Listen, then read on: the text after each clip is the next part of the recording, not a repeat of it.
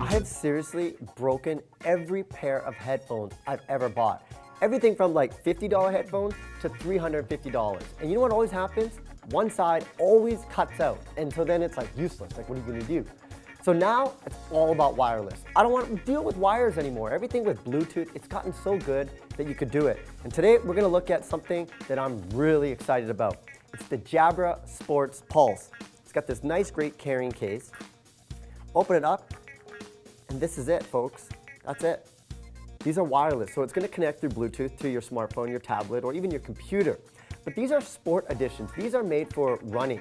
And what it does is you basically just have to hook it up.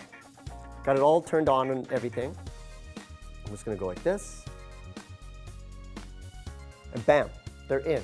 Super easy. I use them for when I'm like weight training or running. A couple things I mentioned about the Jabra Sport Pulse headphones. One, because it's wireless, you know it's got a built-in battery inside to charge it.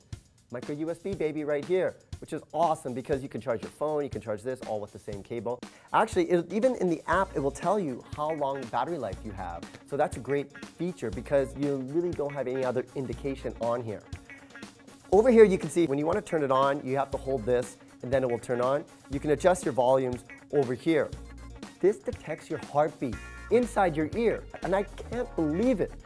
What's also cool is all this data goes into the Jabra Sports app. Let's do that. You know what? Let's do an example. I'm going to put these back on. I don't know why I keep putting these on and on, but I can't hear myself. They're so good. So I put it on, press start, just like that. Gives you a countdown. Now, what's really cool, there's like this woman talking to me inside here. And she's got like this sexy British voice. And I totally love it because like when I'm training, she's like, workout started.